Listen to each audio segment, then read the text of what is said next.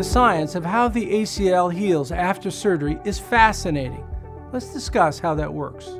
One of the fascinating features of the human body is its ability to adapt, especially in times of stress, such as a traumatic injury or after a surgery.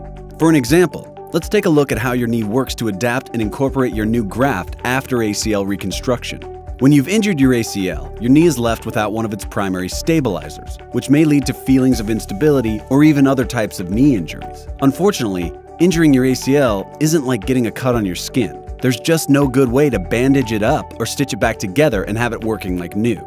As a result, your surgeon will need to use graft tissue from somewhere else in your own body or from a tissue donor to replace your torn ACL. You can learn all about the different options for these grafts in our video on autograft versus allograft. Click here to check it out. Now, you're probably wondering how this graft tissue from somewhere else is going to be able to work just like your ACL did. Well, just like everything else, your body adapts, and through a series of complex reactions, turns your graft tissue into a new ACL. Think of it like a caterpillar undergoing metamorphosis into a butterfly. Your graft tissue undergoes metamorphosis into a new ACL. We call this process ligamentization. Let's discuss. After your surgery, your body immediately starts to react to the new graft tissue that was used. While there may be some slight differences in this reaction based on whether your graft was made from your own hamstrings or patellar tendon, or from tissue from a cadaver, all are relatively similar.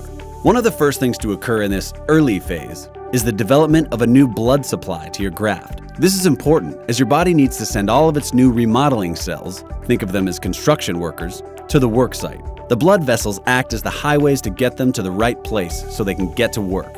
Now that the worker cells are all starting to arrive, they're going to need direction in order to get everything done the right way to create a new ACL. In fact, right now they're all working so hard and so fast that it may seem a bit disorganized. Similarly, when researchers have looked at graft tissue under the microscope in this early phase after surgery, they notice that it takes a while for this to look like normal ACL tissue again. But hey, Rome wasn't built in a day, and you have to start from the ground up. While your body is laying the foundation in this early phase, your tissue is not as strong as a normal ACL. And as a result, it's more likely to be injured if you push the limits. So listen to your doctor and therapist, and take it easy.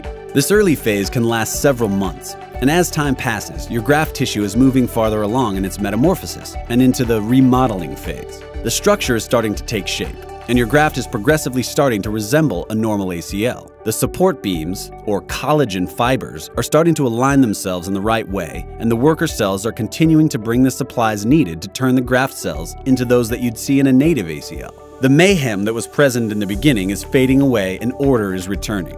As your body continues to work hard on its own during this remodeling, you'll be working hard yourself to regain the strength and control you'll need before you're back in the game. Once the majority of this remodeling is complete, it's time for your body to put on its finishing touches. We call this the maturation phase. As before, it's important to remember that there is no definite timeline as to when this stage starts or when it ends. In fact, research has shown that this whole process can take a year or even longer.